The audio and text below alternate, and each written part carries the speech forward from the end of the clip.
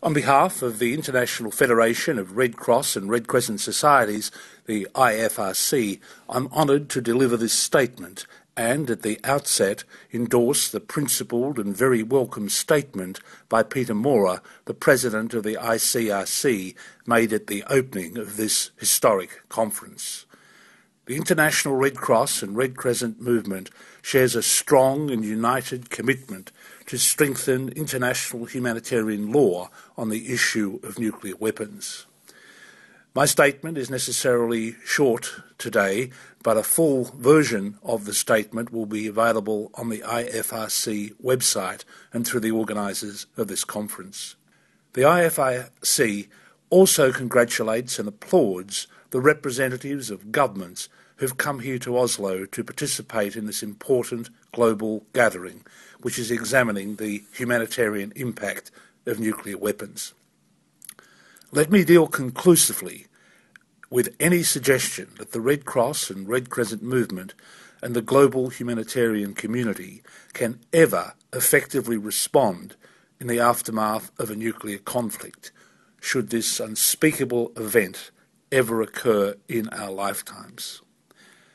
Everyone knows that the International Red Cross and Red Crescent movement is recognised globally as having a leading and clear role to play in minimising the impacts of disasters and disease and responding to the needs of those made vulnerable by natural disasters and emergencies.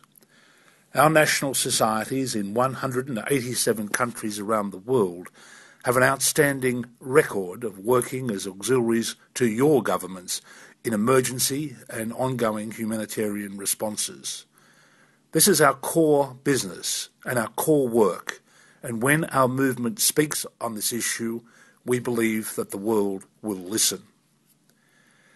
But even large expert organisations, including national states, the movement and the UN, for all their vast resources and expertise, have often seen humanitarian responses being overwhelmed. And of course that happened in the 2004 Asian tsunami. However, these challenges, both local and international, are not in any way remotely comparable to the unprecedented and insurmountable humanitarian challenges that the use of nuclear weapons would create. We saw that at Hiroshima and Nagasaki, and the world will never forget. Today, however, we're not talking about the possibility of another Hiroshima or Nagasaki, horrendous as they were. We are facing the prospect of something much, much worse. Today, the destructive force of the world's nuclear arsenal is equivalent to approximately 150,000 Hiroshima bombs. A small nuclear warhead by today's standards has the explosive yield of about 20 times the Hiroshima bomb. Humanity has no response to such indiscriminate brutality.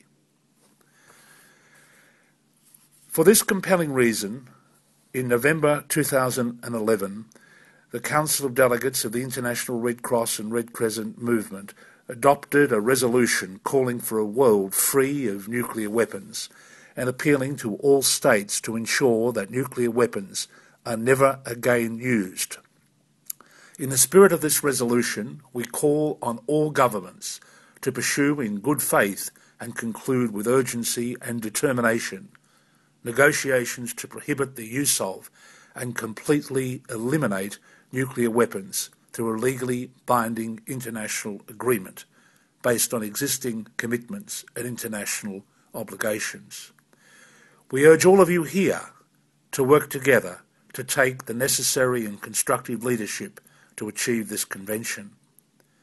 For our part, we in the International Federation of Red Cross and Red Crescent Societies around the world will walk with you on that journey, engaging through humanitarian diplomacy with governments and raising awareness among the public, scientists, health professionals and decision makers about the catastrophic humanitarian consequences of any use of nuclear weapons.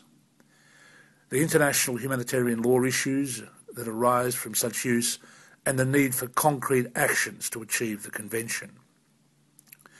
With the lack of any available humanitarian response, we believe that the people of the world are strongly behind the need for further regulation such as a convention.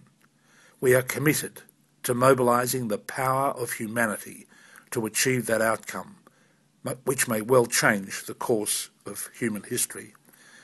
Madam Chair, in the grand sweep of human history, there are times when there are milestones of humanitarian progress which take the world to a better place. That occurred in relation to chemical and biological weapons conventions, the landmine conventions, and of course the convention more recently on cluster munitions. It is now time that we tackle the issue of nuclear weapons and to deal decisively with it. It is truly an idea whose time has come.